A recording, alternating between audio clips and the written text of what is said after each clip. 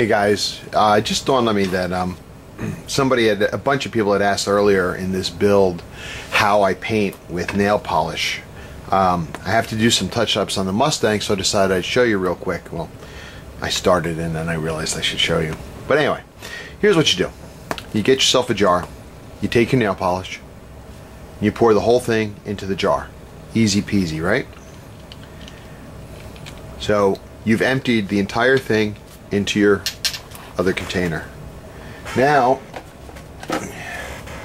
you want to fill your jar up again with your lacquer thinner. You don't need expensive lacquer thinner. Anything will pretty much work. I'm running low, so it's taking me a little while here, but I'm just using this cheap stuff I got at Home Depot. It's nothing expensive, it's nothing special, just good old lacquer thinner. Pouring it in, and I'm going to fill the jar up just like it was when it was filled with nail polish.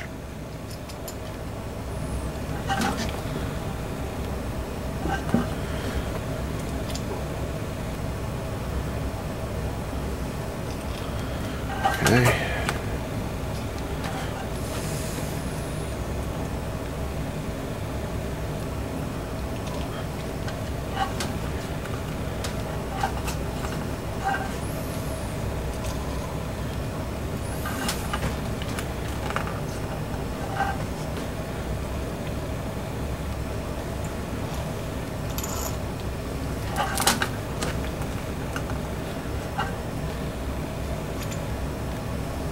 There we go.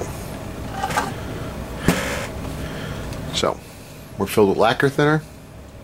Put the cap back on, give it a good shake, and what we're doing is we're also cleaning all the polish off the inside so we get every drop of it. Now we're going to take this and we're going to pour it into our container with our nail polish. Okay. Empty. Now you got your nail polish in here. Take the lid.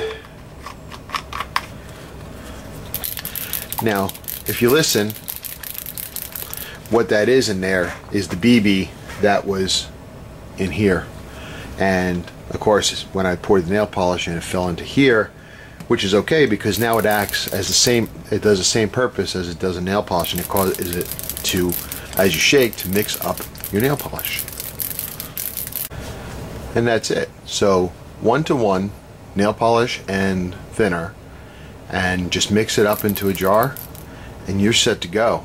Now we've got all this probably here would probably do a whole nother car, but I didn't know how much I needed, so I just went and did the whole thing. To be honest with you, I had a little bit left over from the last time I repainted the Mustang. It didn't last very long, and I'm talking like a month or so. Not like hours, we're talking, you know, weeks.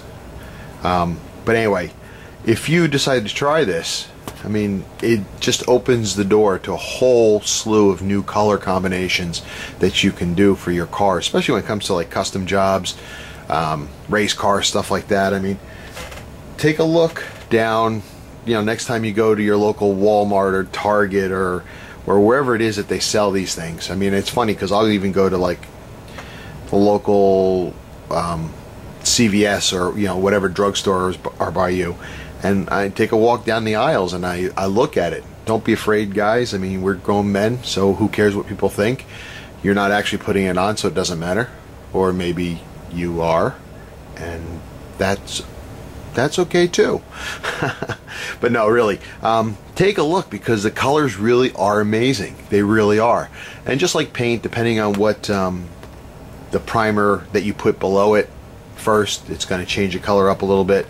For this car, obviously, you remember I used a white primer underneath. This way I got the brightest pink that I could. But yeah, give it a try, and it's inexpensive. Yeah, there's some nail polish that's out there for like 10 bucks or so, but I get these for, you know, close to $1, maybe a little over $1. But a whole jar of this is a lot less expensive than it is for a jar of paint from the hobby shop. you know, and now I'm not trying to put hobby shops out of business. I mean, you're not going to get all the colors, but it just expands your repertoire. It expands what you can do with the colors and what you'll be able to do with your models. So give it a try.